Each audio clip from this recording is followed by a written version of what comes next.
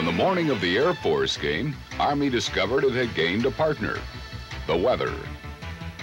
It was typical West Point weather. Well, it was cloudy, it was rainy, it really wasn't that cold, but it was kind of miserable weather, and it's the kind of weather we like to play Air Force in. Last time they were here, it rained and was very cloudy, and we beat them, so we felt comfortable with them coming in here and the weather being like it was.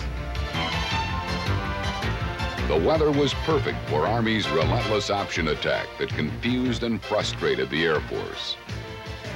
Running outside or inside, the cadets hammered at the visitors, keeping them guessing and off balance. Then, early in the second period, a gutsy but well-calculated fourth down call turned this struggle in Army's favor. It was fourth and short on approximately their 40-yard line in the second quarter of the game, and they were ahead 7-0. And so we faked one of our inside runs, and the quarterback kept the ball on a bootleg around the far end, and Air Force was completely fooled, and he ran the ball down to about the 10-yard line. The circumstances were set for that because earlier in the year I'd watched San Diego State run the same play against Air Force in a short yardage situation. At that time, it was a good gamble.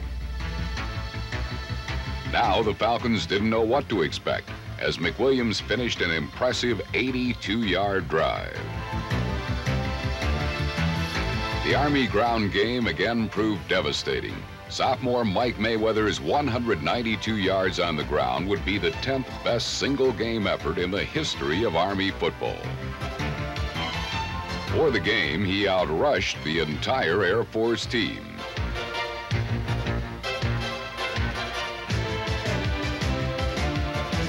When Ben Barnett scored, the cadets surged to a lead which proved insurmountable. There were many heroes on Army's defense this day, a tough, aggressive group that bottled up Air Force's offense.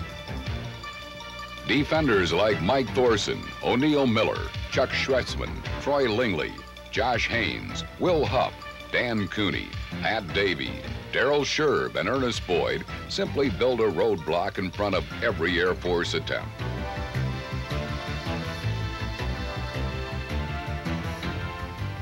But it took a clutch fumble recovery by Greg Gadsden to give Jim Young's cadets the momentum they needed to clinch a coveted victory over Air Force.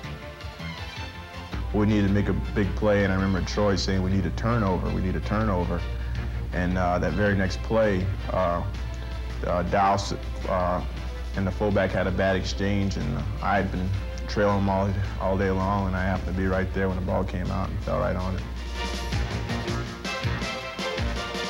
3 plays later, McWilliams converted the turnover into a touchdown, and Army was about to wrap one arm tightly around the Commander-in-Chief's trophy.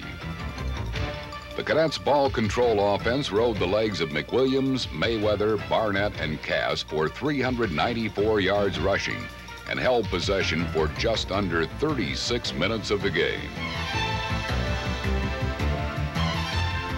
Army had not only whipped the Air Force, but had dominated both sides of the ball. They now needed only a victory over Navy to return the Service Academy Championship to the banks of the Hudson.